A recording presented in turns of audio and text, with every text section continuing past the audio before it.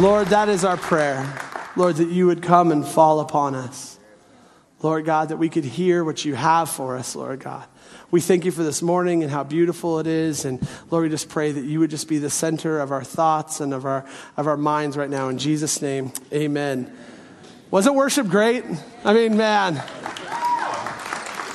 That is probably like one of my top 3 favorite worship songs that we play for sure. That is like amazing, amazing, amazing song. Anyways, I have a story to start off with. And some of you start laughing. Don't worry, it's not embarrassing myself too much. Actually, you know what? I'm going to start off with something different. I am going to tell this story. So anyways, I've been on Jenny Craig, and that's been going great. It's like 42 pounds down so far, right?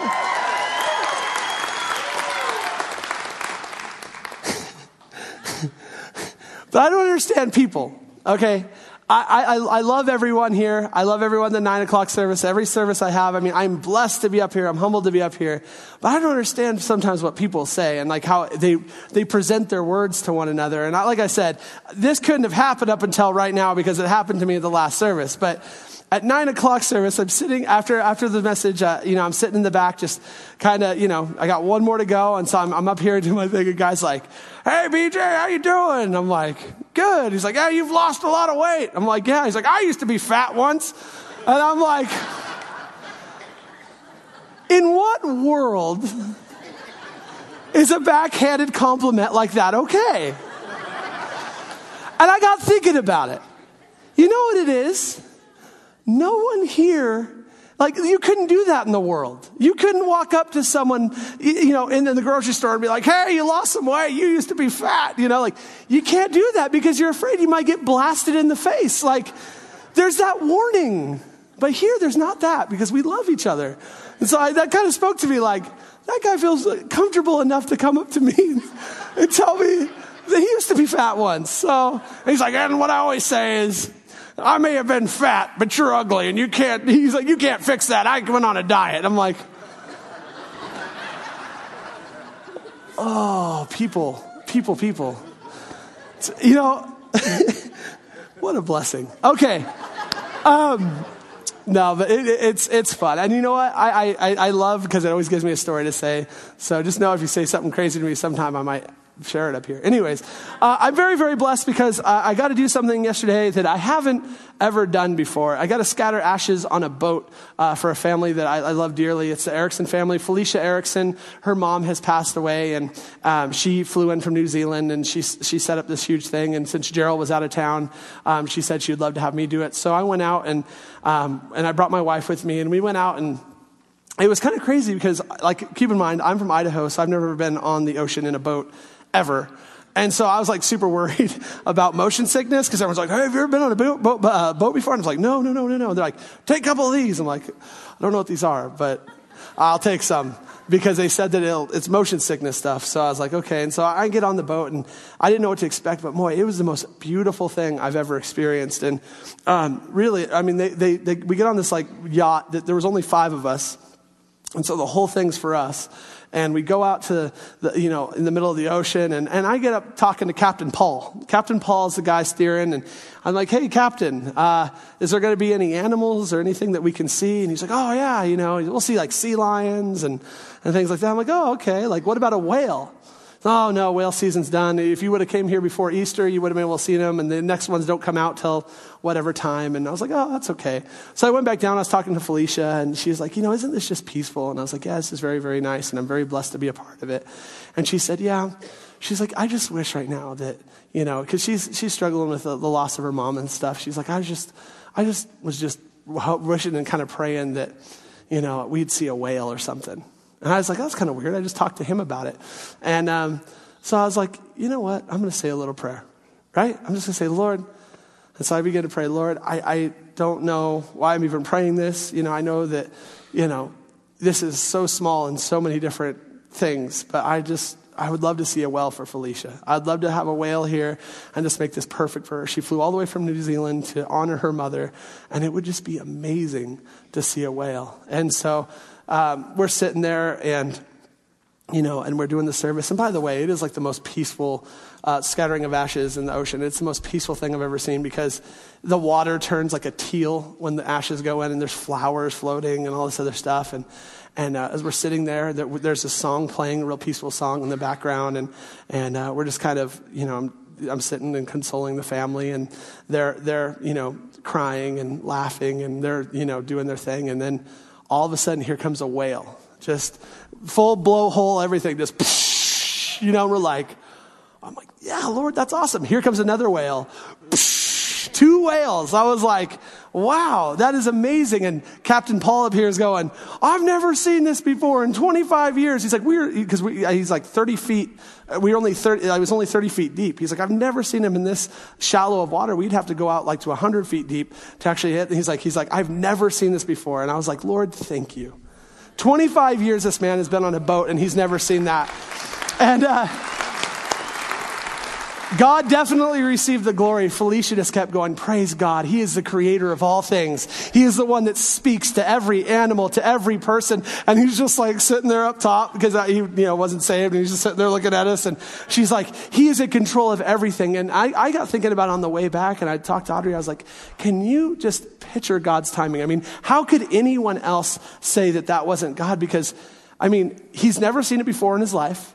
And if we were 5 minutes before, 5 minutes after, we would have missed it. It was all God's timing to right after we dumped the ashes, as we're watching the flowers go out, to watch just whales and the whales doing their show. And I was like, praise God. And they followed alongside of us. It was really crazy. And those things are massive. Anyways, but super, super blessed. And I just want you guys to know that just starting off with like a little, devotional, that God cares about everything. Just because you feel like it's not big enough or, God doesn't care. Listen, God cares about the small things as well. God cares about anything that affects you. He loves you. You are adopted by him. You are a child of God, and what bothers you and what you want is something that God wants to give you. And so I want to just encourage us. We have been going through the book of 1 John, okay? The last time I was up here, we were going through 1 John, and so far, John has been writing to these believers in Rome who were being encouraged to go back to what they used to believe. We had some of them encouraged to go back to paganism. Some of them were encouraged to go back to Judaism. All of them being encouraged to get away from their belief and their faith in Jesus Christ. And, he's been giving us some foundational truths and some other things that all believers should know, including the believers at that time. But the last time we talked, he was giving us some serious warnings about things that were coming. And basically, he had mentioned that there was a group of people that came out from them, but were not of them, right? People that were claiming to be followers of Christ, people that were claiming to be disciples, but what they were speaking wasn't true. And they were speaking against the deity of Jesus Christ, that Jesus is God. But the thing we left off on was amazing, because we didn't leave you on the fact that these people were coming. We were leaving you on the fact that there's encouragement, because John says to us, he says that I have not written to you because you do not know the truth, but because you know it, and there is no lie in the truth. He was writing to them, and he's writing to you today. If anyone tells you that you don't have enough than just this, that you don't have enough than what the Lord has shown you, then you look at them and call them a liar, because God says you know the truth as believers, that Jesus Christ died for you and paid a debt that you would never be able to pay back. That is the truth. And in doing so, he also gives us his Holy Spirit, who teaches us and guides us, and an anointing, he says, right? And it's so crazy, because we're here and I'm teaching you. And what I'm saying to you, if this is the only teaching you're getting the whole week, you are a feeble Christian. Like, you are weak. If this is the only Bible reading you do, because God should be teaching you every single day as you go before him and read the word. He should be showing you. He should be speaking directly to your heart. The only reason we gather here is because this is a time of celebration, a time of joy, a time of believers sharpening one another, praying for one another, lifting each other up, a time to sit back and hear someone teach. That's what this is about. This is not about it's so funny that people sometimes think if they just come on Sundays and Wednesdays, that's enough word for the whole week. And I encourage you to go home and read, because God will teach you and guide you in the truth. And as we go into chapter 3, he is going to continue to remind us of things that every believer should know and hold on to. A truth that every single one of you needs to remind yourself here today. And listen, I've heard this taught my whole life, but it's something that we need to be reminded of today. So go ahead and turn in your Bibles to 1 John chapter 3. 1 John chapter 3 verse 1 says, "Behold what manner of love that the Father has bestowed on us, that we should be called children of God. Therefore the world does not know us because it did not know him. Beloved, now we are children of God, and it has not yet been revealed what we shall be. But we know that when he is revealed, we shall be like him, for we shall see him as he is. And everyone who has this hope in him purifies himself just as he is pure. Whoever commits sin also commits lawlessness, and sin is lawlessness. And you know that he was manifested to take away our sins, and in him there is no sin. Whoever abides in him does not sin. Whoever sins has neither seen him nor known him. Little children, let no one deceive you. He who practices righteousness is righteous, just as he is righteous. He who sins is of the devil, for the devil has sinned from the beginning. For this purpose, the Son of God was manifested, that he might destroy the works of the devil. Whoever has been born of God does not sin, for his seed remains in him, and he cannot sin because he was born of God." Let's pray. Dear Lord, we thank you, Lord God, for this time. We thank you for the word, Lord God, that we are studying right now. These verses, Lord, as we begin to chew on them, as we begin to eat your word, Lord God, that you would just let it just work in our body, Lord God, that we could be living and pleasing to you. Lord, we thank you for this adoption, Lord, that we're hearing about, Lord. And for some of us, it might be the first time. But Lord, for those of us that know you, Lord God, I pray that there's just that reminder, Lord God, that you love us and that you have adopted us as children. Lord God, we pray against anything that wants to come against this message today, Lord God. Lord, any distraction, Lord, anything at all, Lord God, that it leaves in Jesus' name. And this would be a time of spirit speaking to spirit, Lord, believers with one another, Lord. Lord, this is tremendously terrifying for the enemy. Lord, so far 3 services full of people ready to pursue you and nothing more. Lord God, ready to focus on you, surrendering this time. And so, Lord, I just pray this would be a time, not one that we sit on our cell phones or talk to the person next to us, but a time that we grow. Lord, a time that we live. Lord Jesus, come. Holy Spirit, fall upon us, Lord. I'm not one to think that these words are anything without you. And Lord, as I prayed and as I studied, Lord God, and I prayed, Lord God, that this would be the time that you would speak, Lord. You have already for 2 services, Lord, show up again. Lord, we have trust and faith that you're going to teach us here today. In Jesus' name, amen. Verse 1 says, "Behold what manner of love the Father has bestowed on us, that we should be called children of God. Therefore, the world does not know us because it did not know him."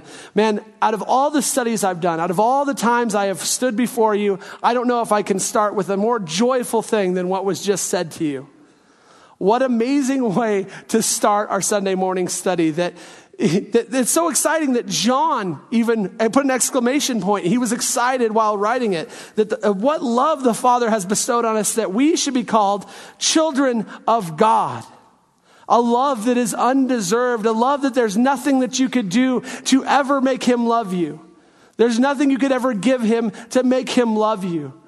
And this is something that every single one of you as believers in here need to know today. The key for a healthy walk with the Lord is first realizing that you are adopted and that you belong to him. This is the number one key that you need to continue to remind yourself. It's going to affect the walk of your life with the Lord for the rest of your life the minute we begin to understand what this adoption really means. Go ahead and turn with me to Galatians chapter 4, verses 4 through 7. We're going to spend a little bit of time there. It's another time in the word that speaks of this adoption that we have been adopted to and this idea of adoption. And it begins to explain it a little bit more. Galatians chapter 4, verses 4 through 7 says, "But when the fullness of the time had come, God sent forth his Son, born of a woman, born under the law, to redeem those who were under the law, that we might receive the adoption as sons. And because you are sons, God has sent forth the Spirit of a son into your heart, crying out, Abba, Father. Therefore, you are no longer a slave, but a son. And if a son, then an heir of God through Christ. And once again, we see through Jesus, we have been adopted, right? Through we are sons and daughters of God, right? We have been told that we are adopted sons and daughters, but notice the word that he used there. He didn't say sons and daughters, did he? He said, you are sons of God. It was a masculine term, right? Do you guys understand why he did that? Paul knew what he was doing when he wrote that. There's a reason he didn't say sons and daughters, because at that time, adoption was completely different as it was for a son than what it was for a daughter. And the people he was writing to would completely understand what he was saying. He's saying that we have the same rights, the same privileges as a natural born son. You know, this would not be the case at all while adopting a daughter. They wouldn't get the same exact stuff. But but basically, as being adopted as a son, we receive a full rights of name, with full rights of citizenship, inheritance, everything that comes with adopting, we would get. Right? He knew that when writing to these people. And it's the same way that they would understand what it means to be adopted. They would understand what it means to be the adopter. They would understand what that means for God, who's saying that he's adopting you in this room today. They would understand how amazing that is, because we need to look at the roles of the adopter of that time as well. The father would have to have full authority of the son. The father who was adopting would have full responsibility to take care and to provide the needs of the person that they were adopting. We have to realize that today, believer, as God has chosen you today, that he understands that he is fully responsible for taking care of you.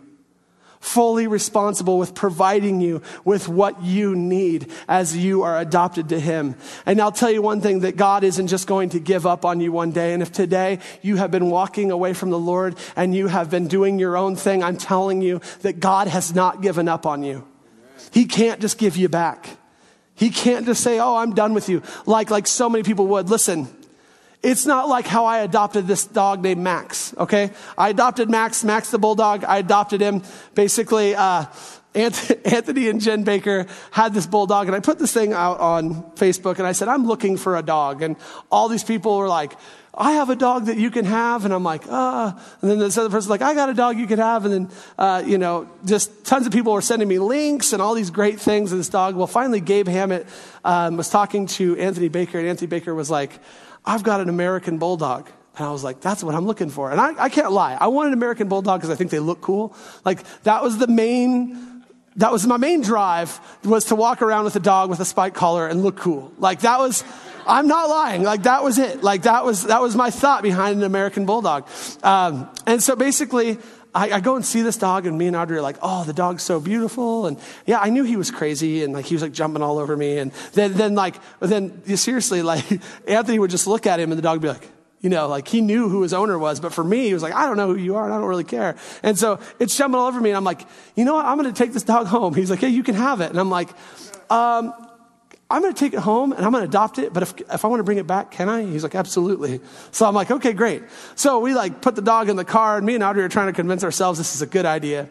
And we get him into the car, and we get him home, and we let him out, and we let him in our house, and we let him sniff rooms and these different things. And we're kind of looking at each other like, well, here we go. We got this dog. And 20 minutes later, his tail's knocking things over, and he's slobbering everywhere, and there's fur everywhere. And we're like, hello, is Anthony there?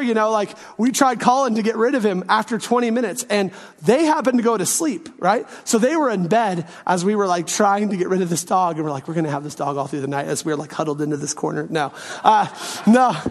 So we had this dog, and it was so funny that the next morning, because we were tired, right? We both have been working all day, and Audrey's been working all day. And so we're both emotionally and physically tired. And then we're like, we'll give it another shot in the morning. And so we wake up, and the dog's being good now, and everything's kind of simmered down. Well, we put him outside. He digs a hole out and just starts running around my neighborhood. And he looks like a pit bull. And so I'm like, can you imagine the neighbors and how much they hate me right now? So I run out and grab the dog, and I bring it back. But you know what's so funny about the way that I did that is I just couldn't do it. I just couldn't adopt this dog. And you know what we think about, I think it's hard for us to quite grasp the adoption that God gives us, because we tend to think that we have to do something or he'll give us back, or if we do good, he likes us, and if we don't do good, he doesn't like us. That's a sad Jesus and that's a happy Jesus, and it's just not right. Do you guys understand that? Because God loves you. He adopted you. You belong to him. In Romans 8:14-17, the video that we watched, these are the same verses. For as many as led by the Spirit of God, these are sons of God. For you did not receive the bondage again to fear, but you received the Spirit of adoption by whom we cry out, Abba, Father. You know, adoption is a beautiful, beautiful, beautiful thing. This is not foster home with God. This is God adopting us. You know, and I look at some of my friends, and I look at Jeff Brady, you know, and he's adopted, right? Remember when I first came here, I was here for a couple of years before I found out he was adopted, because he looks, acts, talks just like his parents, right? You know, and that was my thing. And I know people in here that have adopted their kid, and there's not 1 minute they're like, well, that's not actually my kid, right? That is absolutely your child, and that's the way God treats you. That there's nothing you can do that's going to keep him from loving you. It's a wonderful thing, you know, with birth, you know, man, whatever comes out, you got to love it, right? You got to love it, and you got to love it through its teenage years as well. So, but that's what's so special about adoption. You can pick everything. You can take it and you can pick. And just think that God chose you today. God has been pursuing you today, and if you're here and you're not saved, God is tearing at your heart today. He is pursuing you. He has chosen you with all your issues, with all your doubts, with all your struggles, with you having absolutely nothing to offer him. He has chosen you here today. He understands what that means. He takes full responsibility of you. He loves you. I want you guys to say it with me in here, that I am a son of God. Say it again. I want you guys to do that next time Satan comes to you and says that you've done too much. You've done too much to have God continue to love you. Or next time you have a situation in your life and you're like, Lord, I don't know how I'm going to get through it. I want you to look at that situation. I want you to look whatever's lying to you and say, I am a son or a daughter of God. Stop telling me anything else, because the minute that you realize that you're a son and daughter of God and you keep your eyes focused on that fact is the minute that you begin to walk in a way that's strong and you have this freedom in a walk with the Lord. But as you begin to walk with the Lord, as you begin to do this, you begin to resemble Jesus, don't you? Right? Because that's who you're looking at. Treating others like he did, focusing on them, loving others like he did, focusing on God and what he has for us. You know, listen, Gerald always in my life tells me, and whenever he mentions me from the pulpit, he always says, BJ is a spitting image of his father, right? And I understand it a little bit. I look like him, you know, but it's one of those things that I never compare myself to him because I've always looked up to him so much. But when Gerald says that I'm a spitting image of my dad, it's because I have seen my dad for 24 years be a character of a godly man, a man who loved his family, and it's everything I've always wanted to be. So I become to look like him, and it makes sense because I looked up to him. Are we doing the same thing with Jesus here today? Because of what Jesus did, you are adopted. You belong to him. Are you looking to Jesus as the number one example in your life? Listen, it says in verses 2-3, it says, Beloved, now we are children of God, and it has not yet been revealed what shall we be. But we know that when he is revealed, we shall be like him, for we shall see him as he is. And everyone who has this hope in him purifies himself just as he is pure. You know, we know in our life, and you've heard it spoken many times, that our life is one that changes every day, every year, as we begin to look more and more like Christ. Right? I mean, even the term Christian means little Christ. It means that we are trying to look like Christ. Today, is that your goal? I love what that video said. Not focusing on who you were, not focusing on how jacked up you are, but how do you get to look like Jesus? Are you looking like Jesus? And Romans 8:29 says, For whom he foreknew, he also predestined to be conformed to the image of his son, that he might be the firstborn among many brethren. Our walk will never become complete, but it's one that should be being marked with progress in the Lord.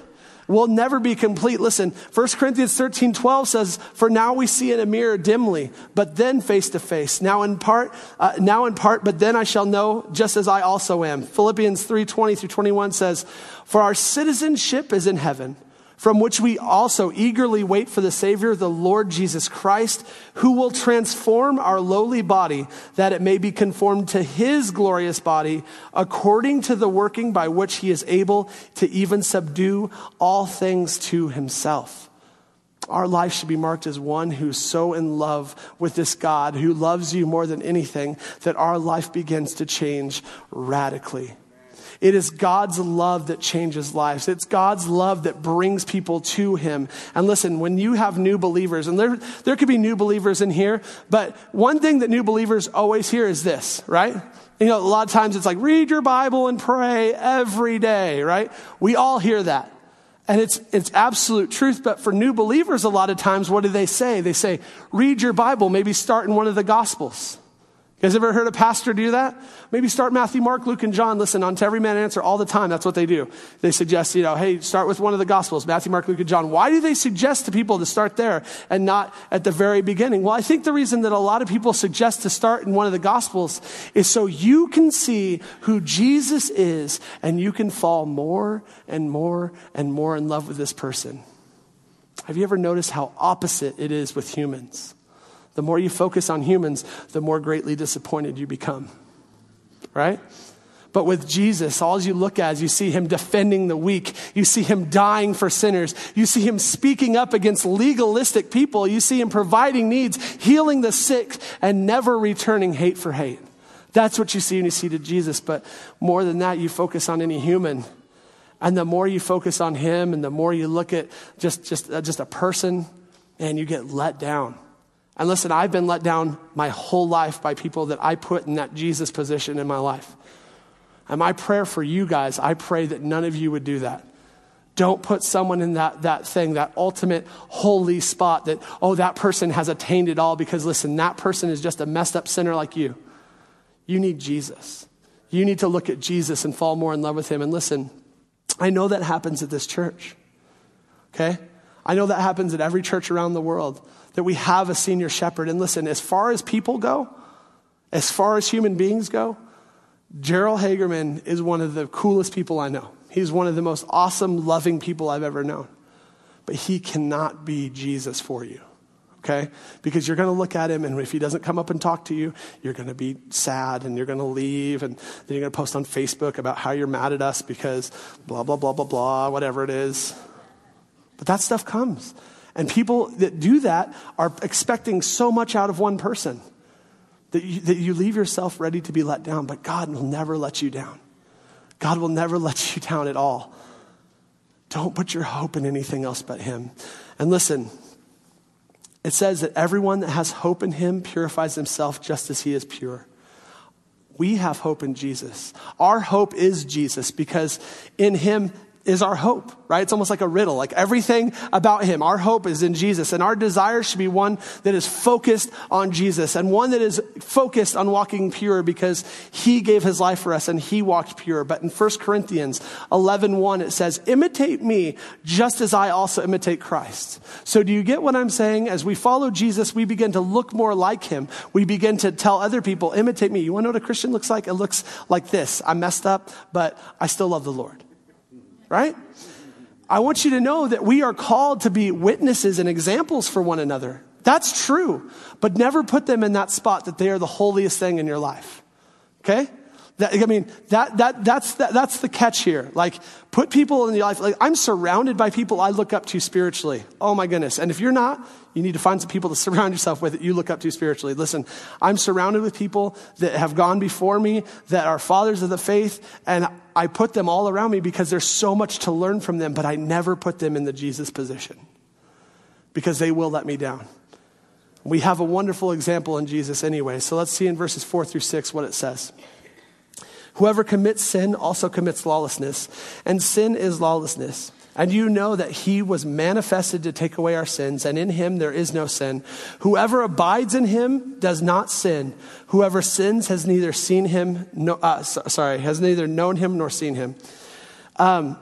it's so funny because in 1 John verse 8, it says, if we say that we have no sin, we deceive ourselves and the truth is not in us, right? But now it's saying whoever abides in him does not sin. And so all these people that want to find a contradiction in the Bible, they're like, bingo, found one. One spot it's saying, if you have no sin, then you're a liar. And this one it's saying that whoever abides in him does not sin. I mean, what is it talking about? Well, you got to look at the word commits. The word commits in verse 4 is everything. Whoever commits sin also commits lawlessness, and sin is lawlessness. And you know that he was manifested to take away our sins, and in him there is no sin. In Jesus, there is no sin. Listen, this word commits is a word that means habitual, unrepentant, blatant sin. You know it's a sin. You could care less, and you live your whole life focused on the fact that you could care less what God tells you to do, and you're going to live your own life. That kind of living is not okay. Listen, understand there's a difference in committing a sin and continuing in sin. Two completely separate things. Man, for us as believers, we understand that we struggle with flesh, right? We understand that we're flesh and spirit. And right now, as we have this body, that we were born into sin. And so there's sins that for some of us, we're attracted to more than others. For some of you, maybe it's lying. For some of you, maybe it's drunkenness. For some of you, maybe, I don't know, whatever it is, lust, whatever it is. Gluttony, whatever it is. We are pulled towards these things. And I'm telling you that that's going to happen our whole life. There's going to be that temptation that comes. But the more you walk with the Lord, the more that temptation goes away. Do you guys understand? Because you are being strengthened in the Lord. It doesn't ever go away. It doesn't ever go away for good. I mean, you're always going to have that struggle. Sometimes you're always going to be tempted in some way to do something because right now we're here and we're living our lives in this flesh. But if you mess up, you just come to the Lord whose grace is abounds in mercy all around you, and you are forgiven, and you just receive your forgiveness. That's all it is. God forgives you of any sin you're ever going to commit. God died on the cross for your sins. You belong to him. He loves you. He forgives you. It's as easy as that. However, that does not mean that we get to walk around and have no concern for how we live. Have no concern for what God has told us to do. These type of people that are not sorry. They don't seek forgiveness. It's no concern to them. You don't want to be a part of that second group. It says a lot of things about those people. And I know we started off with a message about being children of God, and right now I'm telling you, if this is your lifestyle, the one that I just mentioned, you need to repent. You need to repent and be clean. Let's focus on 5 and 6 a little bit here. It says, and you know that he was manifested. I underline that word, he was manifested, to take away our sins. And in him there is no sin. Whoever abides in him does not sin. Whoever sins has neither seen him nor known him. Jesus came to pay the debt that we had called sin, right? The only person that could pay this debt was Jesus because he was spotless. He was perfect. He was God. First Peter 1, 18 through 19 says, knowing that you were not redeemed with corruptible things like silver or gold from your aimless conduct, received tradition from your fathers, but with the precious blood of Christ, as of a lamb without blemish or spot. Do you guys understand today that Jesus came to do more than just cover your sins? Man, he came to take them away. He came to wash you clean completely. Ephesians 2:13 says, but now in Christ Jesus, you who once were afar off have been brought near by the blood of Christ.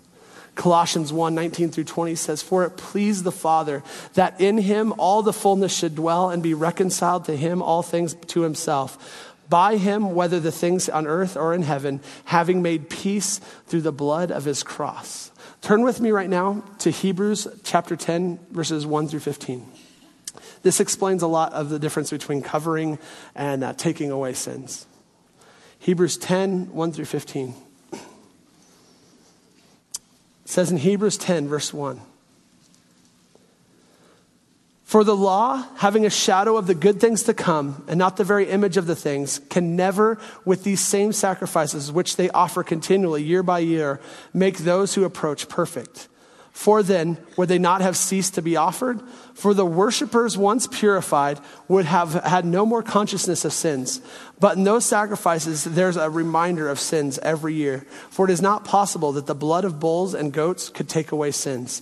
Therefore, He came into the world and he said, sacrifice and offering you did not desire, but a body you have prepared for me. In burnt offerings and sacrifices for sin, you had no pleasure. Then I said, behold, I have come. In the volume of this, in the volume of the book, it is written of me to do your will, oh my God.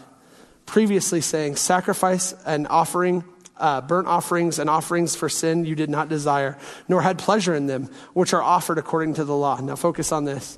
Then he said, behold, I have come to do your will, O God. He takes away the first so that he can establish the second. By that we have been sanctified through the offering of a body of Jesus Christ once and for all. And every priest stands ministering daily and offering repeatedly the same sacrifices which can never take away sins. But this man, after he had offered one sacrifice for sins, forever sat down at the right hand of God. From the time waiting till his enemies are made his footstool, for by one offering he is perfected forever those who are being sanctified. Now, do you guys understand what it's saying? Back when they would just sacrifice animals, all that was doing was speaking of a time that one that was greater would come and pay for it all. Basically writing some sort of like IOU, like there was one coming that was going to pay for it all, and that's what you need. You as unbelievers in here, that is what you need today. You need Jesus to pay that price for you. Because that's the only way to heaven. That's the only way to be adopted as a child of God. And for those of you that are children of God, you need to be reminded of this daily. You know, Easter service was so amazing, right? Wasn't Easter service just like one of the coolest times? Who here came to the sunrise service? Raise your hand. Wow. Okay. Yeah, because it's funny. 7:30 service, just about every person in the whole place raised their hand. I mean, they only got to wake up like an hour earlier. But the 9 o'clock service, it was down. In the 10:40, you guys are on it. Anyways, it's amazing because we celebrate the fact that Jesus died, but man, we love the fact and celebrate the fact that he rose from the dead, and that we don't only identify in his death, but we identify in his resurrection as well. Jesus just didn't die. He rose again. And we can identify with that life that he has. In verses 7-9, it says of 1 John, little children, let no one deceive you. He who practices righteousness is righteous, just as he is righteous. He who sins is of the devil, for the devil has sinned from the beginning. For this purpose, and I underline this in my Bible, the Son of God was manifested. Okay, we see this again. That he might destroy the works of the devil. Whoever has been born of God does not sin, for his seed remains in him, and he cannot sin because he has been born of God. So not only was he manifested to take away our sins, praise God, but he was manifested to destroy the works of Satan. Listen, for those of you that think that you have no sin, you do. You were born into it. Listen, the number one thing that we had in our lives was Adam and Eve. That's the number one, the two people that walked with God in the coolness of the day. And listen, they messed up, they sinned. And so we are born into sin from that point on. You are born sinner. Just because you haven't murdered anyone or cheated on your wife does not mean that you are not a sinner, right? God goes to the heart. You see in the Beatitudes that Jesus starts going to people's hearts, and it's like, man, if you even looked at a woman with lust in your heart, you're guilty. He goes on and tells a whole bunch of other things as well. But the fact is we were slaves of sin. We had no other option. We were born into it. But Jesus came. You know, Adam messed up. The first Adam messed up. But Jesus, the second Adam, came to stomp on the head of the serpent to give you guys freedom and power and for us to identify with that life that there is in Jesus. And Romans 6:19-23 says, I speak in human terms because of the weakness of your flesh. For just as you presented your members as slaves of uncleanliness and of lawlessness leading to more lawlessness, so now present your members as slaves of righteousness for holiness. For when you were slaves to sins, you were free in regard to righteousness. What fruit did you have then in these things which you are now ashamed? For the end of these things is death. But now having been set free from sin and having become slaves of God, you have your fruit to holiness and in the end everlasting life. For the wages of sin is death, but the gift of God is eternal life in Christ Jesus our Lord. We know we are not slaves per se of God, but we are children of God. Jesus came to destroy this hold of death and evil and sin over our lives. He came to free us. And listen, as believers, your life should not be one marked with a lifelong disobedient and blatantly sinning lifestyle, because you are no longer that person. That doesn't mean you're not going to mess up, but your life should not look like that. And I'll tell you why, because there's not room for both of those things in your heart. God talks about having a lukewarm believer. Listen, you see, he says you're neither hot nor cold. I spew you out of my mouth. You're lukewarm. I spew you out of my mouth. And there's tons of other verses that say that. There's no such thing as kind of Christian. There's no such thing as, I'm a Christian and, just by word only. Listen, you either know Jesus or you don't. You either have Jesus or you don't. That's as real as it can get. And listen, for some of you guys in here, you guys were professionals at sinning, right? You guys figured out how to get away with it. I mean, you guys had times where seriously, if there was like an Olympics of sinning, I'm sure that us in this room would win. I mean, because we are sinners, and that's what he says. You presented your members as slaves of sin, and that's basically what you did. But now, as you've heard today, maybe if this is your first time hearing that you're adopted by God, or if you've heard it, but this is just a reminder, man, can't we put that same desire that we had to sin, now that we have been freed from that, to walk with the Lord? Right? And also, too, when you think about it, God doesn't just send you and go, here you go, don't sin anymore. He doesn't do that to us. He gives you all the tools that you need. He gives you the Holy Spirit who does everything for you. You spend time focusing on the Lord, the Holy Spirit will strengthen you. God himself dwells inside of you, convicting you, giving us the power you need to overcome sin. He hasn't abandoned you. It says in John 16, 7 through 15, this is Jesus speaking. He says, nevertheless, I tell you the truth. It is to your advantage that I go away. For if I did not go away, the helper would not come to you. But if I depart, I will send him to you. And when he has come, he will convict the world of sin and of righteousness and of judgment.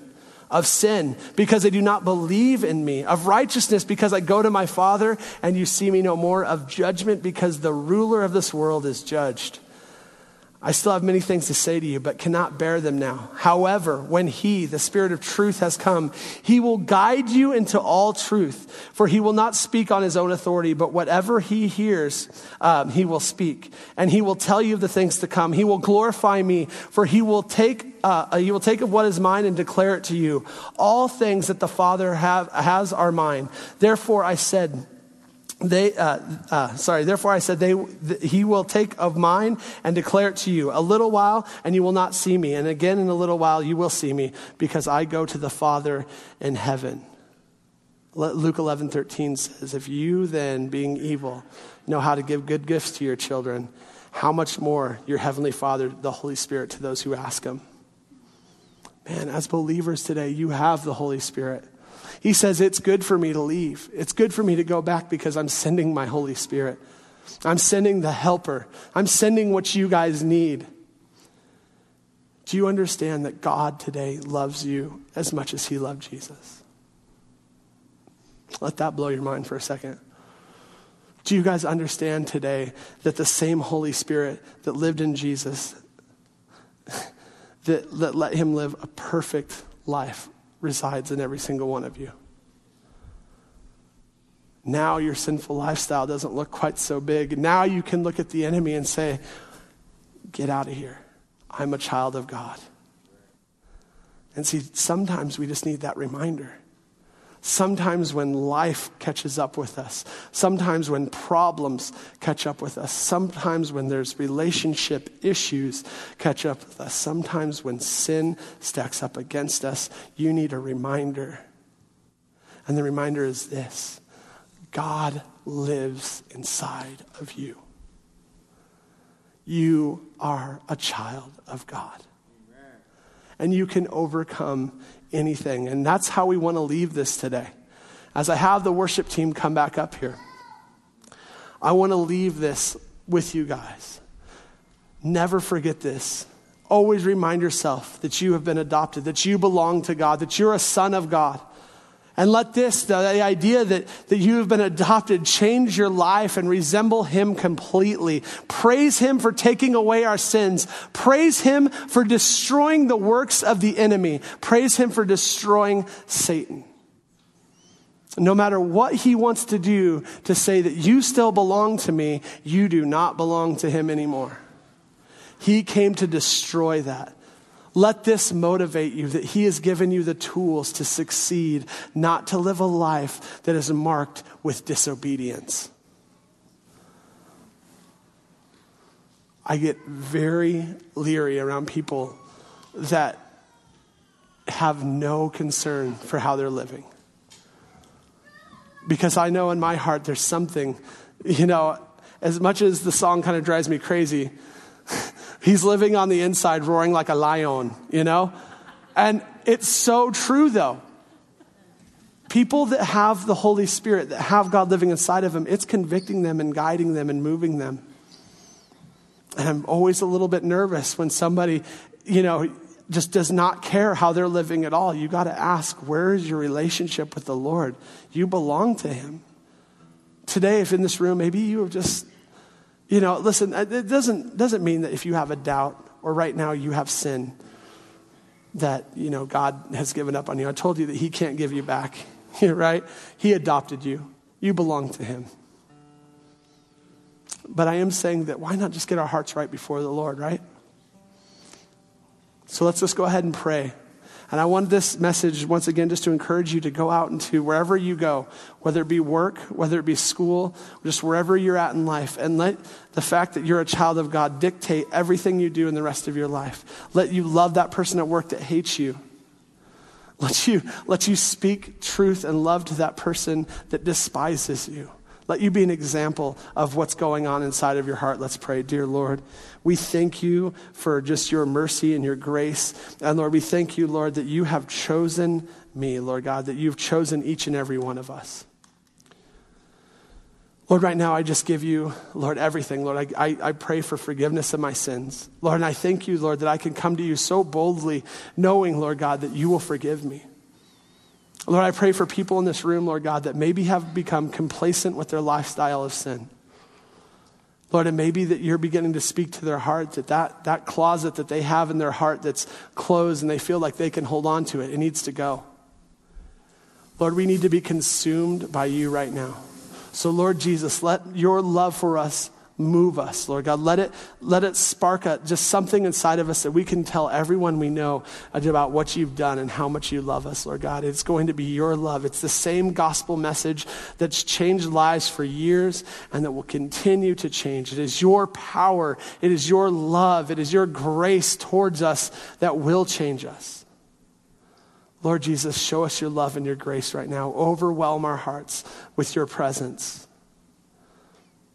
Thank you, Lord God. Thank you for just everything that you've done, the completed work on the cross. That there's nothing that I can do that makes you, that makes you not love me. Thank you for an undeserved, unconditional adoption into your family, Lord God. In Jesus' name, amen.